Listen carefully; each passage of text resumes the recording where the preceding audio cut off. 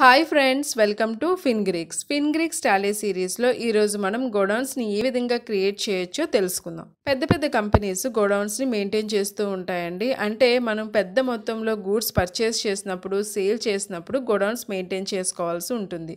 So గూడ్స్ని store చేయడానికి godowns ఒకటి కాకుండా 2-3 గోడౌన్స్ మనం మెయింటైన్ చేసినప్పుడు గోడౌన్స్ సంబంధించి ఎన్ని గూడ్స్ లోనికి వస్తున్నాయి, సో ఎన్ని గూడ్స్ గోడౌన్స్ నుండి బయటకు వెళ్తున్నాయని సో మనం తెలుసుకోవాల్సి ఉంటుంది.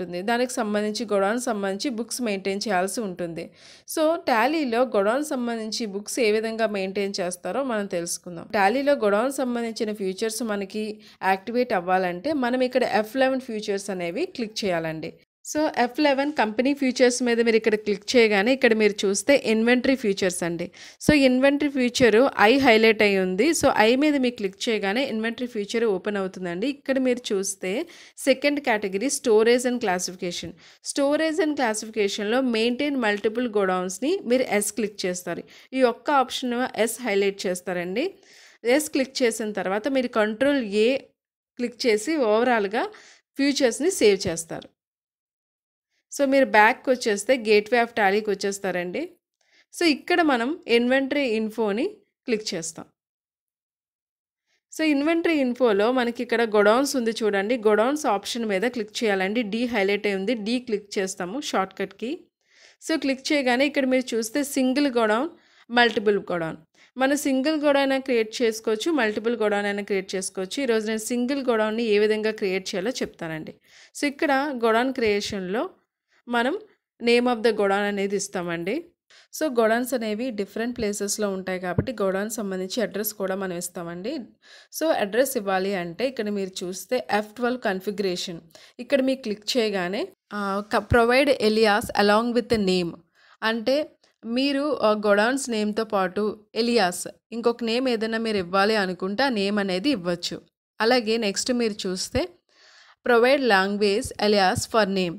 సో మనము ఏదైతే కింద నేమ్ ఇస్తున్నామో ఎలియాస్ నేమ్ అది ఇచ్చినప్పుడు సో మీకు ఏ నచ్చిన లాంగ్వేజ్ మీరు పెట్టచ్చు, లేదు అనుకుంటే no పెట్టేస్తారండి. Next provide address for godowns. So మీరు గోడౌన్ సంబంధించి అడ్రస్ ఇవ్వాలి అనుకుంటే ఇక్కడ ఎస్ అని క్లిక్ చేస్తారు. సో ఈ విధంగా ఇచ్చిన తర్వాత ఈ ఆప్షన్స్ని సేవ్ చేస్తారు. సో ఇక్కడ మన name of the godown Vizianagaram అని ఇస్తాము. అలాగే అడ్రస్ కూడా ఇది విజయనగరంలో ఉంది కాబట్టి విజయనగరం అని పెడతామండి. అలాగే ఇక్కడ చూస్తే అండర్ ఈ గోడౌన్ మనకి దేని కింద వస్తుందంటే ప్రైమరీ కింద తీసుకుంటాం. ఎందుకంటే మన మెయిన్ లొకేషన్లో విశాఖపట్నం లొకేషన్లో మనం 2 గోడౌన్స్ మెయింటైన్ చేస్తున్నాం కాబట్టి సో ఇది అవుట్ ఆఫ్ సిటీలో ఉన్నది కాబట్టి ఈ రెండింటిని కూడా ప్రైమరీ కింద ఇస్తాము. సో మీరు ప్రైమరీ సెలెక్ట్ చేసుకుంటారు. So save చేసేస్తామండి.